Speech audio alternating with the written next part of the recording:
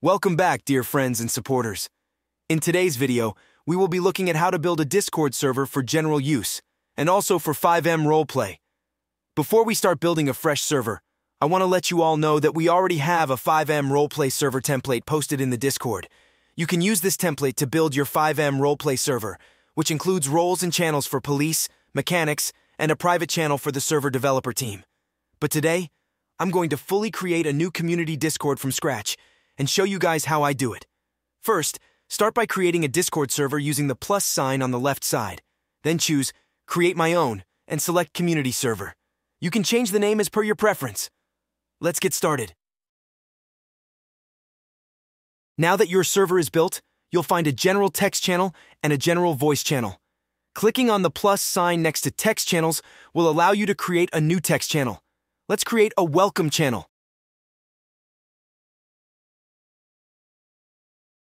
Since we don't want the welcome channel to be in the general category, let's create a new category called Welcome. To do this, right-click on the left side of the server and click Create Category. First, I'll create an admin space and a welcome category.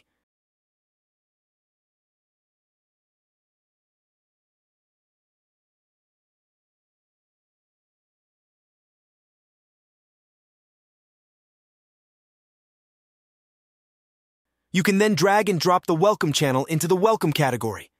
Now, let's go ahead and create some additional channels for each category. You can simply right-click on a desired channel in the category and select Duplicate to create a copy of that channel. After duplicating, you can just change the name. This is a handy way to duplicate the same channel settings without having to configure everything from scratch each time. It's a great time saver when setting up multiple channels with similar permissions and settings. With channels in place, you might notice that by default, it's not possible to type capital letters for the text channel names. So how do we do it? That's where Discord fonts come in handy. The link to this website is available in the description. You can type the text in the box, choose the font you like, and then copy and paste it into Discord. I mainly use this for writing text in capital letters to make it look more visually appealing.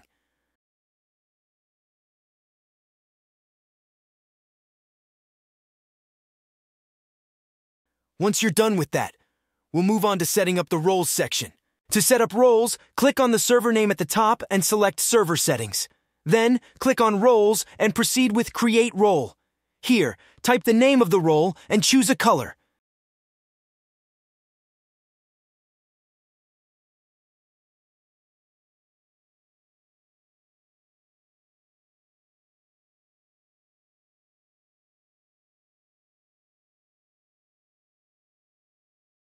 At the bottom, enable the option for the role to be displayed separately in the Discord server.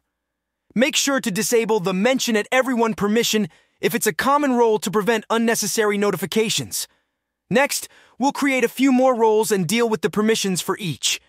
This step is crucial for organizing your server and managing who has access to different features and channels.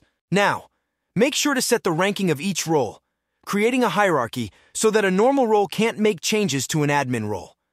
Start by setting permissions for the Everyone role, which applies to everyone in the server. Go to the permissions and disable the ones you don't want to give to new members. For instance, I recommend turning off the Mention at Everyone permission to prevent new users from tagging everyone in the server. This helps maintain order and ensures that only trusted roles have access to more sensitive permissions.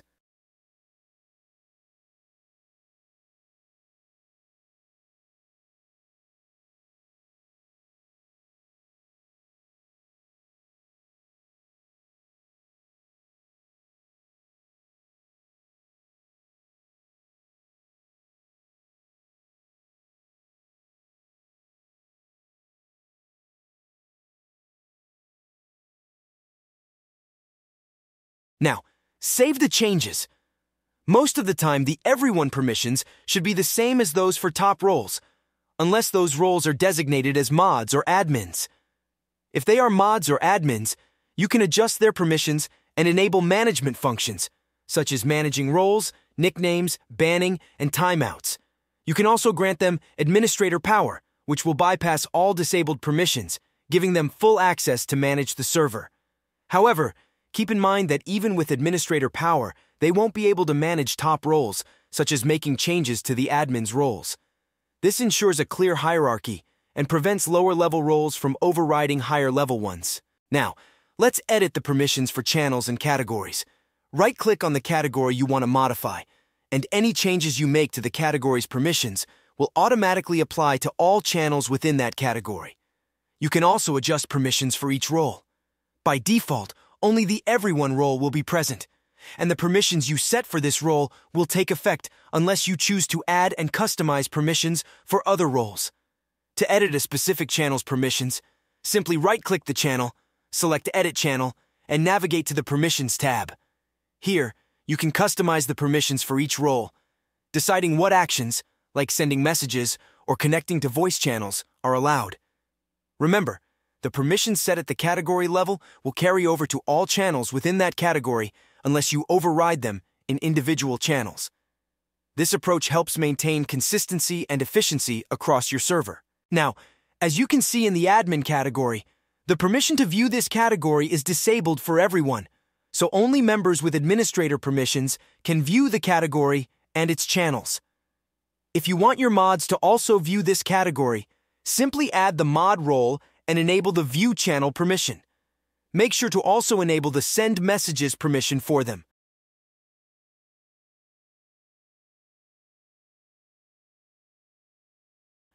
If you want to restrict mods from seeing a specific admin channel within the category, you can go to that admin channel's permissions and disable the View Channel permission for mods. At the top, you can see who has permission to view this channel, making it easier for you to manage permissions. It's important to clearly understand that categories and channels are different entities. Permissions set at the category level can be inherited by channels within, but they can also be overridden at the channel level.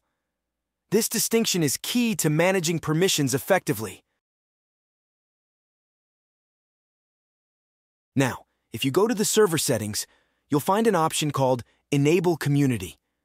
Enabling this and completing the setup will grant you extra features, such as having your server displayed for public recognition.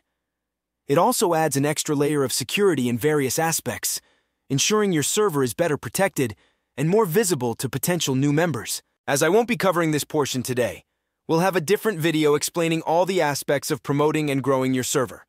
With that said, our next Discord video series will feature the addition of the Sapphire bot, which is the ultimate bot needed for all servers.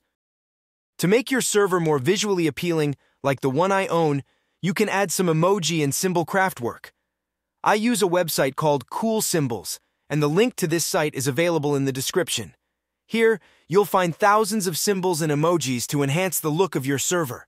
Simply select the symbol or emoji you like, press copy, and then go back to Discord. Edit the channel name and paste the symbol or emoji there. This easy step can make your server's channels more visually appealing and organized. Use them according to your preference. If you're a Windows user, you can also add emojis to the text by pressing the Windows + period key. This will pop up the emoji box. Not all emojis work, but you can make the best of what's available. Now, you don't need to copy and add emojis to every channel name individually. Once you've created an emoji design for a channel, you can simply duplicate the channel and then just change the name as we did before. This will save you time and keep the design consistent across your server. And that's it for today's tutorial. I hope you found these tips helpful for making your Discord server more visually appealing and organized.